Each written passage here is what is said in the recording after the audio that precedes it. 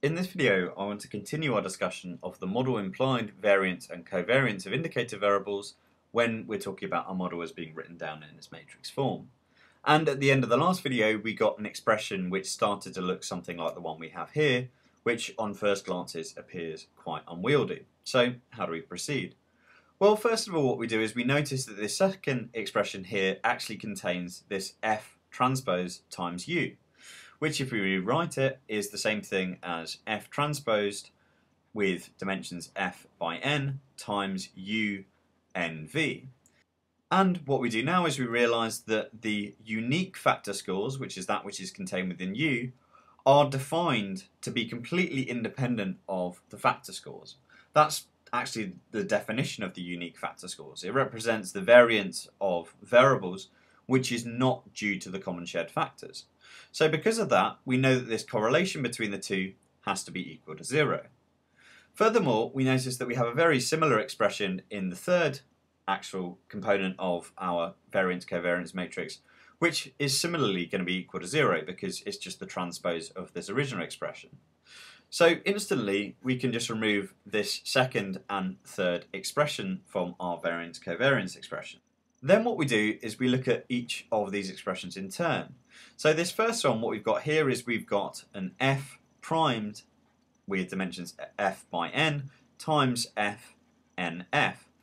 And what we can actually do is we can take inside of this the 1 over n, because since n is a scalar, it doesn't matter whether I multiply p by it or whether I multiply this sort of inner expression.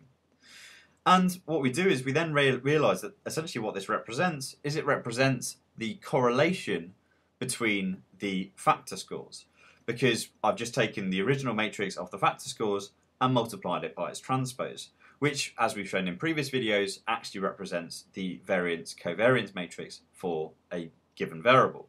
So here I'm just going to write this as RFF to indicate it is the variance-covariance matrix for the factor scores. Okay, so what about this term here, which is the fourth expression? We've got U primed Vn times UNV, and again I'm just going to write the 1 over n here as well, such that we actually do get out something which is useful. And again we realise that this is some sort of variance-covariance matrix, but now this represents the variance-covariance matrix for our unique factor scores. So I'm actually going to write that as RUU to differentiate it from RVV, but implicitly here I'm saying that RUU actually has dimensions V by V. So what we can do now is we can rewrite our expression for the variance-covariance matrix of our indicator variables as being equal to PVF times RFF times P primed FV, plus finally we're going to have an expression which has DVV times RUU times dVV primed. And immediately we see that this has a common form to that which we derived in the case when we were representing our model by stacked equations. So we had our equations in vector form. This first component here is just the component of the variance which is due to the common factors. Whereas this second expression here, which is all about the unique variances, is that variance which is due to the unique factors. So this really is exactly the same thing as our expression we derived before, which is lambda, where lambda represented our weighting matrix.